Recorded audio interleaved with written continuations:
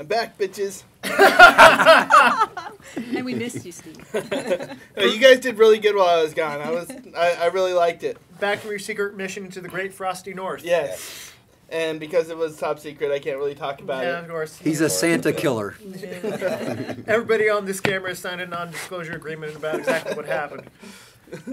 No, it was a lot of fun. Mm-hmm. Mission completed. Mission accomplished. There you go. That's what Bush said now. He converted his father. Well, we're all commies now anyway, right? Yeah, apparently that happened while you were gone, too. While you were gone, I sent Steve a memo via FedEx and certified mail. We're all communists. Just was determined, apparently, because of he said you something. Had a good, change is inevitable, example, comrades. Right. We're at the forefront of history.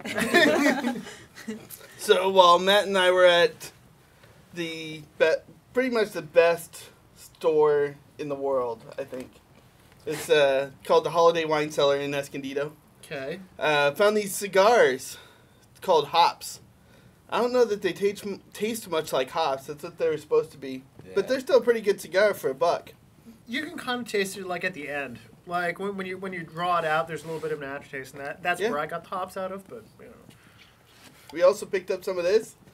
It's Rye IPA by Black Market Brewing. And it's yellow and black. Well, green. Well, green and black. Oh. It just kind of looks yellow and black in this lighting. It looks a little yellow, yeah. So more Riddler, it's right, though. More Riddler than. Yeah. I think the Ruthless Rye is a bit better Rye IPA. I'm waiting. I'm waiting for that time of the year again, and I'm really almost thinking about this when it comes out again to like stock up on it. Just write the company a nice letter. Just send me a case, real cheap. Can you do that? I thought they made it year round. They don't. I mean, or at least the place I'm going to pick up a 6-pack does not have it. I mean, they have everything else but Sierra Nevada, but they don't have. I mean, I don't ever go out specifically looking for it, but. It's on my top 10 of favorite beers, so like if I see it, I'll grab it, and I remember places that have it. I'm just like, Ruthless Rye. I saw a 12-pack somewhere a couple weeks ago. What? I fucked up and didn't buy it though. Well, if you remember, send me the text. I'll have to like hunt it down. Cheers. Exactly. This is important. Where is one of my favorite beers? What are you drinking, Mike? Aha. So. Coronado Brewing Company has a lot of different beers. I'm actually a big fan of their Mermaid Red because it's a lighter beer, but it has a lot of flavor to it, and it's pretty adequately priced in most places. But I went out on a limb here and got an orange wit is what they call this certain type of beer because it's put a little bit of orange in there. Turns out pretty good. I actually kind of like it. I've had an orange wit before. The one that what's a brewery in Colorado that has a bicycle on there usually? Belgian Brewing Company. New Belgium. Yeah, New Belgium. And theirs isn't that good. So when I picked it up, I was like, "None of their beers are really that good." Fair. Let's be real. Fair. But yeah, I took a gamble. I'm like, I'll try somebody else who's doing the same thing, and it's actually pretty damn good. So nice. You're drinking basically the same thing I am, right? Same thing. Matt? Pretty good. I'm going to have to agree with you. Ruthless Rye is a better rye IPA. Not bad, though. I like the name. And it comes in a can. I thought that was a yuck in beer. Beer snobbery. That's changing. Nah. Is it? It's changing. people are kind of getting over that. Well, it's not so much that cans are bad for beer. It's that most beer that comes in a can is crappy beer. Oh, okay. Well, now in San Diego, a lot of people are doing pint cans, which is the new thing. Yeah. And they're saying the beer tastes better. Better. Yeah. Okay. And some people are claiming it's better for the environment as well. But like a number of breweries are doing those tall boys now. Yeah. Ian, coffee? Yeah, John was gracious enough to give me a cup of coffee tonight. So Nice. I'm fairly pleased. With the little cherub cup. Yeah. So I usually keep my pinky up. Pinkies up! 'Cause I'm We keep it classy. classy around here. That's right. We put our pinkies up. It's the only way. Pick you up. So I'm doing my Isogenics 30-day cleanse. Cool. Wowie wow. It's good. You just started on that stuff, right? I did. How do you feel? Monday. I feel great. It's a good product. I feel awesome. Yeah. Really looking forward to next 28 days. Maybe you won't be looking so forward to it in That's right. No, We'll ask you a couple next. more weeks. I'm gonna have so much 3 or energy. 4 days is rough. You'll see the difference in me. Here's my before. Okay. So 30 days from now. stay away from steaks, and the idea of a cow in general may actually gravitate your mind back to meat and stuff. Just Bacon. watch, Yeah. just Watch watch out for bacon. Earthlings, Bacon. and that'll fix you for a little Just don't while. talk right? about that. Stuff, Yeah, right? let's not mention Don't talk about it. carne Nobody asada say fries or bacon. a California You're burrito or anything mean. wonderful and delicious like that. Let's just stay away from My that. Just shake watch- is really good. Watch, Speaking the, watch the documentary. You got it, Christy. Earthlings. You got it. You're gonna make it. That'll Speaking of fix bacon, Earthlings? Yes. Speaking of bacon. Okay. I will. Yeah, Earthlings. Earthlings will fix your. Will fix my meat? Your meat cravings. I Yeah. don't know. I'm O blood type. I need my meat. Yeah. Well, Okay. All right. I'll watch. All right. Earthlings. Got it.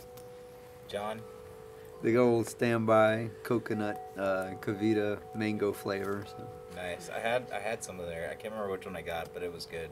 yeah, I really like their mojito, but haven't had it at the store lately. So Jimbo's. yeah, I like Jimbo's too. So on to the topic, Steve. yeah. So Part 3. yeah, they've been talking about property a lot on the last couple of weeks, and I felt like I needed to get my 2 cents in there. So basically, my idea starts with Locke, as most libertarians do. Oh, by the way, we blame the whole thing on us being communists on you, by the way. We all talked about it while you're gone. We said Steve's the real communist here, so when it comes down to it, when he's back, we're just But I like, wasn't even Steve's, here. Yeah, Steve, it's all Steve's fault. Maybe yeah. it's a cult of personality without Steve to hold everyone together. Everybody devolves into That's a communism. collective. Yeah. I don't Damn know. They wouldn't admit it. Yeah. A voluntary Right. cult of personality. Before you know it, All of a sudden, we're questioning our identities. You question them with Mike. Not that there's anything wrong with that. yeah. Anyway, Steve, you were saying. Private Yes, property. yes, private property. Okay. So just to give a real brief summary, I believe that property comes from mixing labor with natural resources, Okay. and that property, such as this can of beer, is actually different from owning land. And actually, I think Kevin asked this question last week, which I thought was a really good question, which is, what is the difference between land ownership and other types of property ownership? And I think that there is a difference, and it should be treated differently. And the difference is that this can is a physical object that I can own. Land. When we talk about land ownership, though, we're talking about a geographical area that people are owning. It's not the dirt. Nobody says that I own dirt, because the wind picks up, blows your dirt over into somebody else's geographical area. You can't very well go over there and collect your your dirt from them, and That's true. That's and then there's also the question of, well, are you aggressing against them because your dirt flew into their dirt? You know, Okay, so it's actually a different thing that we're talking about. So let's just say it is a coordinate someplace, and that's what you own. So why is that's what you own? It's not dirt. It's just coordinates. I mean, that's what we've been doing. It's coordinates. I mean, you may be right, but we're where we are right now. How do we go from here to? Well, we haven't even discussed where All right. there is Okay, yet. got it. Well, yes, we did the past 2 times Well, we haven't discussed it here. with you. Got it. All right. And I don't think it was discussed a lot in the previous ones. I watched them both.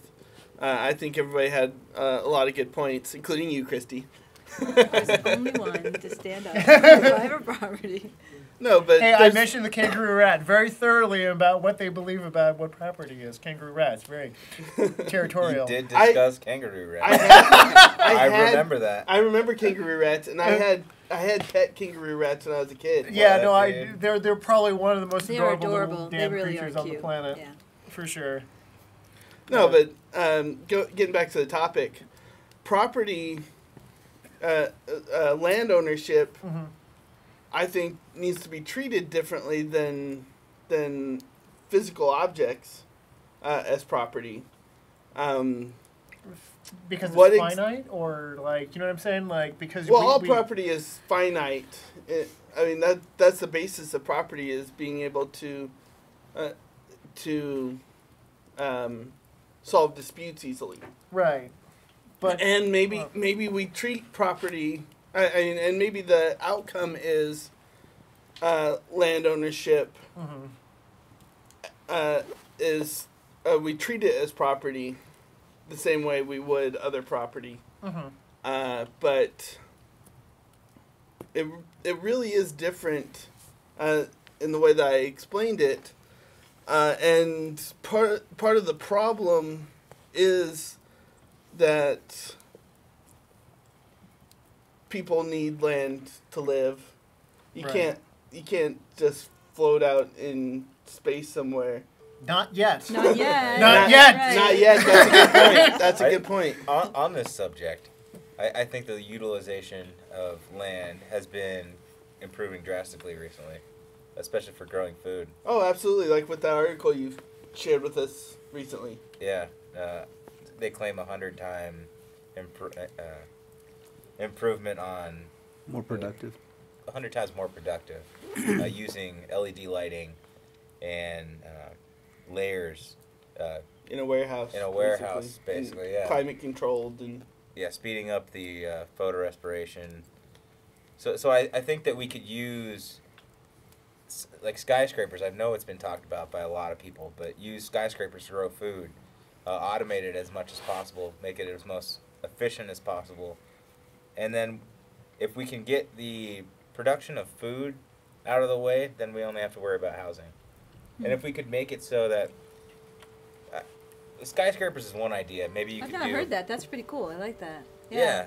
Yeah, It no, makes Oh, sense. grocery Yeah. stores will have greenhouses Yeah, on the roof. top. Yeah. I have heard that. Yeah. Uh, It makes sense. It's like grow it and then sell it. That makes a lot of sense. I used to joke when I was working overnights. It's like, why don't we have chickens in the back for eggs? Yeah. Like we could just, like, we've got all this land out back nobody's using. We could just put a hen house and don't have to pay for the eggs. They're right there. But More and more people are doing it. If we keep working on making growing food and producing Yeah. food more and more efficient, then that is one of the major needs of humanity. Then you got to worry about housing, water, and food. I think are the three main needs for humans. So if you get those out of the way, then the rest of it's really about keeping people happy. Keeping people alive is the most important, though. You start with that, and if you can make that efficient and have a small footprint, then you could really feed people, house them. You could even maybe do it on a small plot if you're doing efficiencies like they're talking about. But real food, healthy food, not. Right. Yeah, absolutely. Yeah. bingo bango. You got to make sure it's all healthy and you have all the nutrients and everything. But if you could do that on a small property, So we do that within the realm of private property, or do we just all Well- give away our land and? Here's work? kind of how I see it. Sorry to interrupt you. No, that's I don't think the Romans got too many things right. Okay. But one of the things I think they got right was they actually had two different types of property ownership.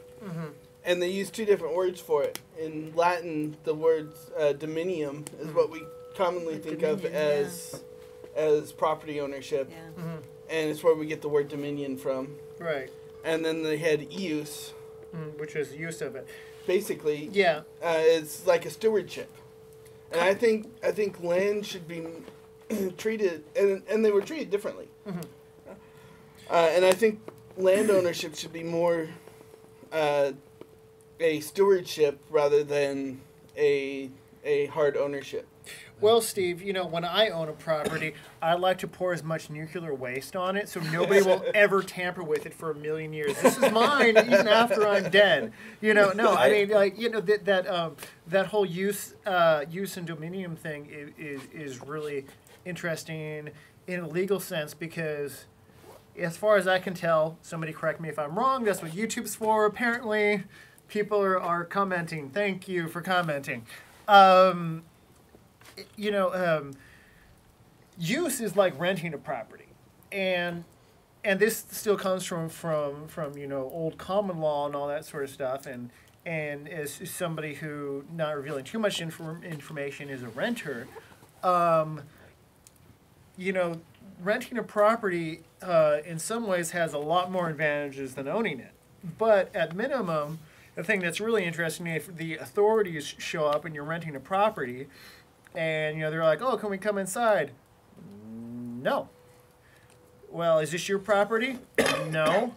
Well, we can come inside then. Wait. What authority? Yeah, exactly. Well, but see, but what I guess what I'm bridging that into is that those two different classifications of property are important because those are really in my mind, two separate ideas. Of like, okay, so you've had an agreement to use this property, and usually when you sign a rental agreement of some sort, be it an apartment or let's say acres of land, you have some sort of agreement of that you're probably going to do some sort of maintenance on the property.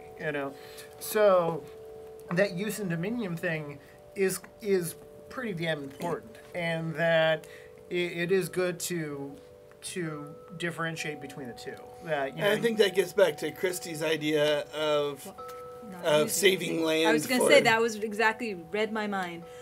What if we don't want to use it? Do we really want to encourage people to use everything and abuse everything? Because they're going to do it if they can get land. They're going to use it. They're gonna. That's how they'll get land. Who's they? People who want to make money off of a theoretical other people. Right. I think a lot of businesses here's what it really comes down to. Here's what it really comes down to, and I'll probably get a lot of people hating me when I say this, but rights don't exist tangibly. Right. They're a concept we agree. use for mitigating disputes. Yeah. Nice. And that's what it really comes down to, is mitigating disputes between individual people. It may just fall apart as the state goes away. So when we're talking about general concepts like land ownership and property, it's all a tool.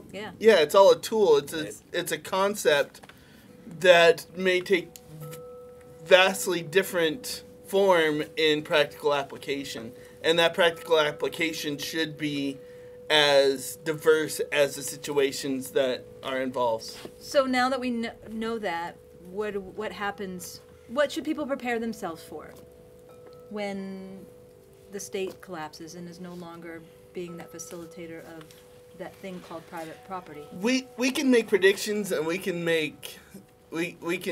theorize all we want, but the fact of the matter is we're not going to know for sure until things happen. You're right. I think this is... It's like saying, what would happen if John and I got into a dispute? Yeah, but you're brilliant. It depends on what happens. And it depends on the situation. It depends on... We can look at what's being done now and what we think we could do to improve the situation.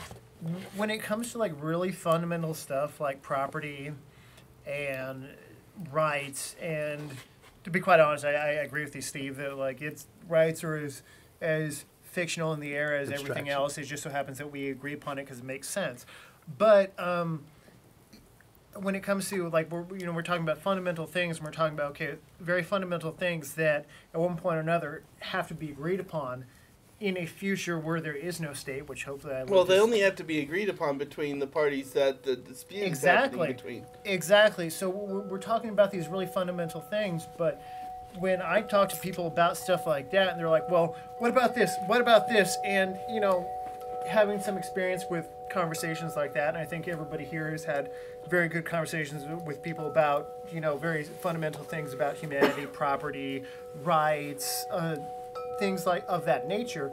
I always, at one point or another, very early on in the conversation, I like to throw in there very specifically, because of like straw man arguments, I always throw in there like, I'm not promising you utopia. I'm not saying the future is going to be wonderful and perfect, and there's going to be rainbows, and there's going to be, unicorns jumping around, shitting out ice cream cones. Like, no, it's not going to be perfect. It's not going to be overnight. It's going to be problem by problem that we tackle this. And it'll likely evolve to whatever system works best in a free society. That's how we've gotten where we are now. Humanity has worked hard to get the better ideas up to the front. you have to keep refining. You try something new. That's why we can't keep doing what we're doing now. We have to try something new and get ideas out there. That's why we're all here talking. And we talk about the land running out, for instance, but that doesn't take into account future technologies as well, including, seasteading, Space. colonizing other planets, that kind of thing, And better use of current land, too. and better use of current land. With that, you do need to take that into account. Well, and there's situations too, like Turner. He owns like half of Montana. Does he really? Yeah, Yeah, Ted Turner he is, owns thousands of acres in Montana, and he's probably never even been to any of it. And So there's he's no obviously- such thing as property rights in a voluntarist. yeah, Right. So To answer the question, yes. So anarcho-capitalism, does that? What it was.